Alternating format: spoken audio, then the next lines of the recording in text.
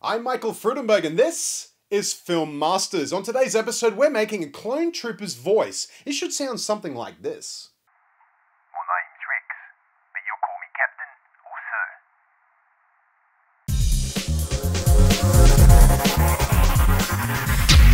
Sir. On today's episode, it is requested by our master subby, iDownTM, that we're going to be doing a clone trooper voice today. That's right, a clone trooper voice from the hit TV series, The Clone Wars. Now, one of the things that you need to understand is, as with all the clones, they are originally from Jango Fett. Now, Jango Fett's original voice is a New Zealander.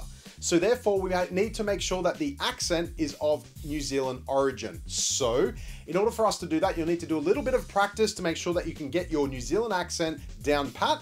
And then we're going to jump straight into the tutorial. So, let's begin. Now, first things first, let's go to File, New, Audio File, and I'm going to call this Rex Clone, and make sure the channel is mono, and select OK. Now I'm going to record the voiceover. My name's Rex, but you'll call me Captain or Sir. So I'm pretty happy with that clone trooper accent, so let's play that back and see what it sounds like. My name's Rex, but you'll call me Captain or Sir. So we're going to add the first effect now, so we're going to go straight up to Favorites and select Telephone Voice. So we're going to play that back now. And we're going to then bump up the sound. So let's do that. Increase it.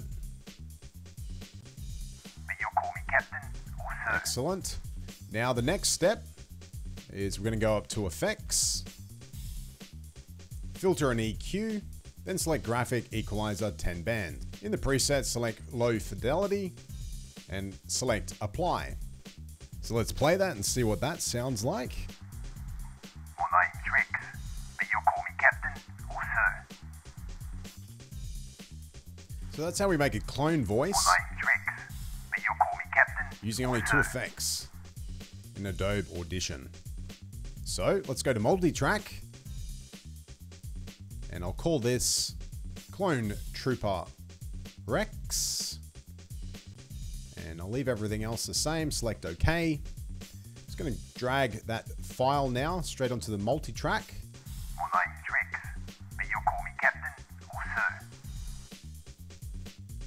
And that's it. So let's go up to File, Export, Multi-Track, Mix Down, select Entire Session. You can call the file name whatever you want and the file location. You can save it to your desktop or wherever else you want to save the file. Once you've done that, select OK. And that's it. That's it. All done and dusted. My name's Rex, but you'll call me Captain or Sir. If you want to become a Film Master sub, it's pretty simple. All you need to do is subscribe to our channel. You need to like us on Facebook or Twitter. Make sure you leave a comment in the comments section below.